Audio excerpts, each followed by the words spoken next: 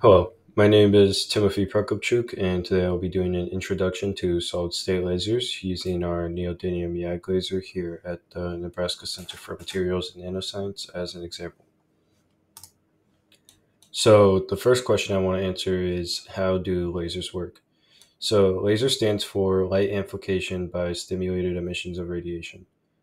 And the first part of any laser is optical pumping, or elevating electrons here by sending energy waves from an energy source, which in our case is the flash lamp here, and elevating these electrons to different levels here, but most importantly, higher levels.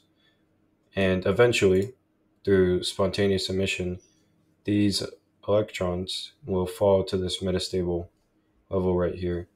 And it will fall there because this metastable level right here has a higher lifespan. So, through probability, since this has a higher lifespan, eventually everything will fall here. Now it may fall lower, but since our flash lamp is always supplying energy, it will go right back up and we'll reach this important level right here, which is called population inversion. And this is when there are more electrons here on this higher level than below it. As you can see, there's 5 down here, 8 on the N3 level, which is metastable. Now we go on to part 2, which is stimulated emission. So this starts out with the Q switch releasing light. The Q switch doesn't produce light, it just controls when we let it through because there's a mirror on this other side.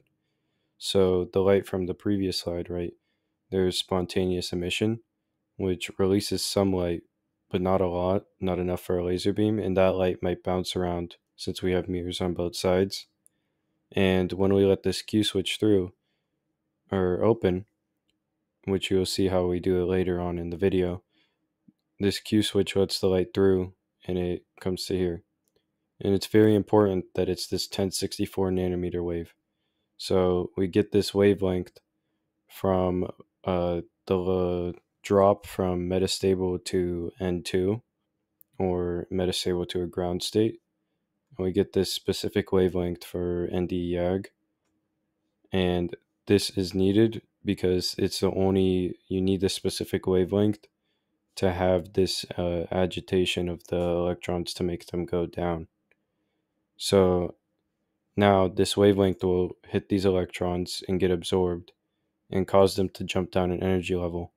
But since they're jumping down in energy level, they have to release their energy, and this becomes the light for the laser beam.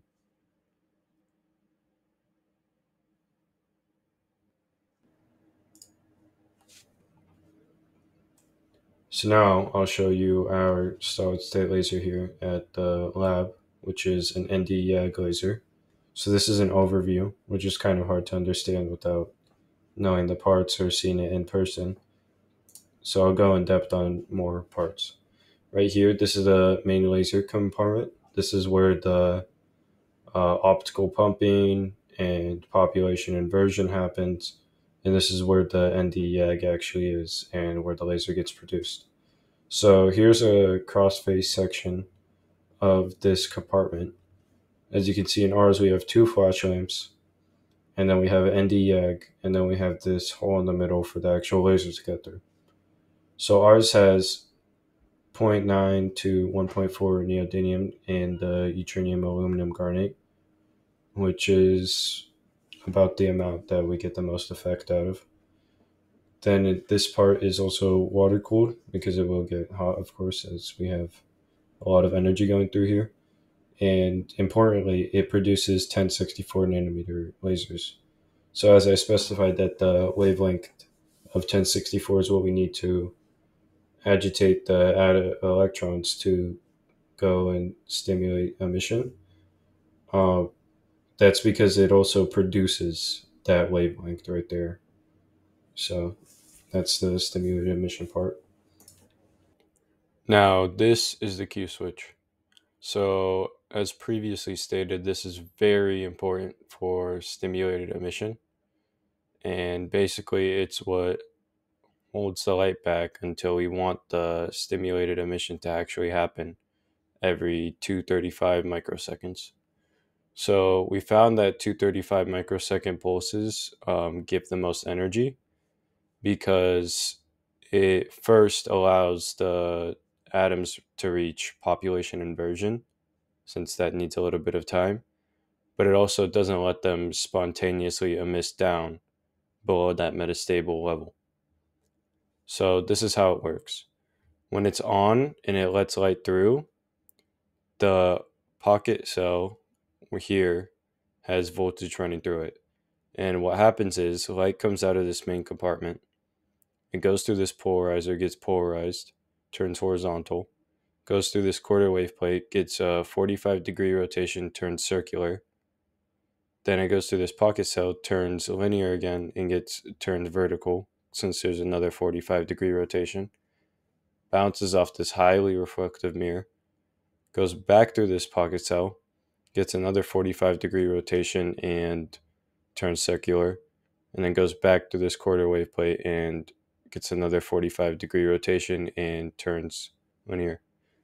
So as you can see, there's 45 degrees, 45 degrees, 45 degrees, and 45 degrees.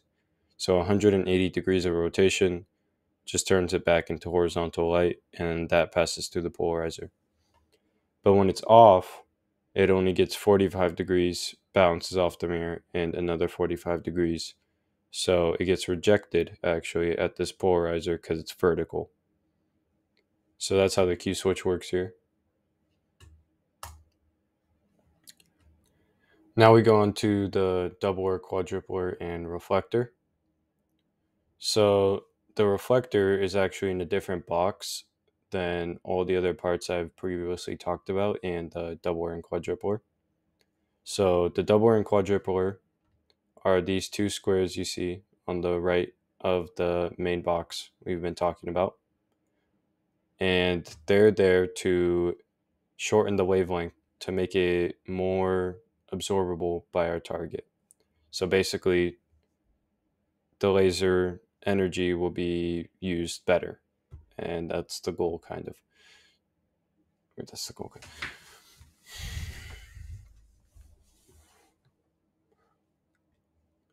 Now we go on to the doubler, quadrupler, and reflector. And these are actually split up, since the reflector is in a different box than all the previous parts we've been talking about and the doubler and quadrupler. So the doubler and quadrupler are here to shorten the wavelength to hopefully 266, and we want that because it's more easily absorbable by our target. So more energy will be used from the actual laser, which is what we want. So the light will come through, they'll go through the doubler and quadrupler, hopefully turn into 266, but there will be some residual of different wavelengths, since some of it might only go through the doubler, some of it might only go through the quadrupler, and some of it might not even hit any of them. So this light will come through and it will hit this mirror. But this mirror does not reflect 1064, so it then go into this beam dump, and then it will go into this mirror, which will actually do the same thing. And if it's 1064, it will go into this beam dump, and hopefully we'll end up with 266 or a little bit of 532 or 355 going out this way into whatever we want to use the laser for. Thank you for watching. This was a simple video on solid state lasers, and I appreciate you spending your time.